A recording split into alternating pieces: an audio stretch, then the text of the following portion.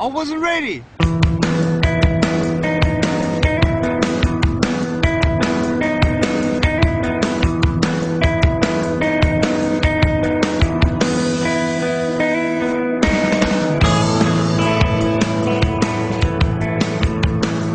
I have no arms and no legs, but I'm very thankful that I have my little chicken drumstick here. People freak out when they see me for the first time. It's so cool. I was at a water slide all by myself. Everyone obviously at the bottom of the slide is looking up and waiting for other people to come down, and here I come and they're freaking out. They're like, you know, like this. And I was so tempted to look at myself and go, what happened? You know? And there were times where I sort of looked at my life and thinking, well, I can't do this and I can't do that. And you keep on concentrating on the things that you wish you had or the things that you wish you didn't have. And you sort of forget what you do have.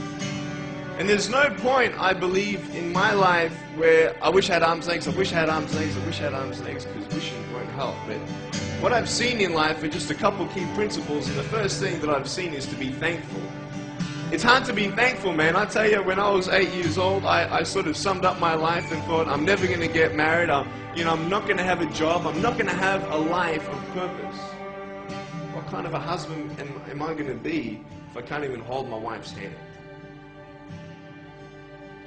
It's a lie to think that you're not good enough. It's a lie to think that you're not worth anything.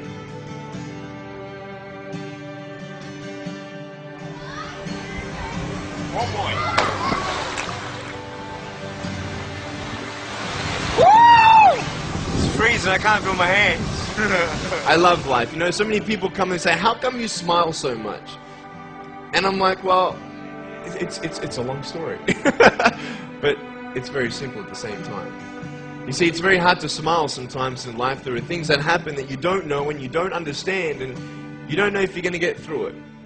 You know, you go through your storms in life and you don't know how long this storm is going to be. And today I want to share with you some principles that I've learned in my life that you can use in yours.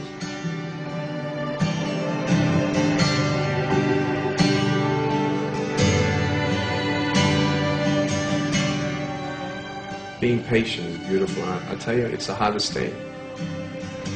But I realize I may not have hands to hold my wife's hand, but when the time comes, I'll be able to hold her heart. I don't need hands to hold her heart.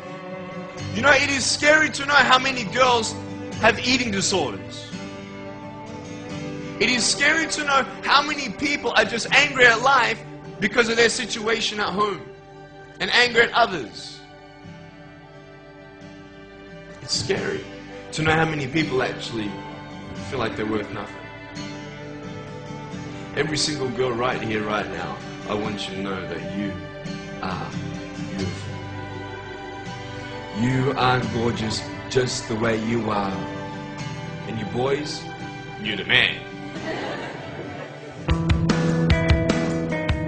On this DVD, I share my experiences in life of how I've overcome challenges and seen a new, fresh perspective in life. To be thankful, to dream big, and to never give up.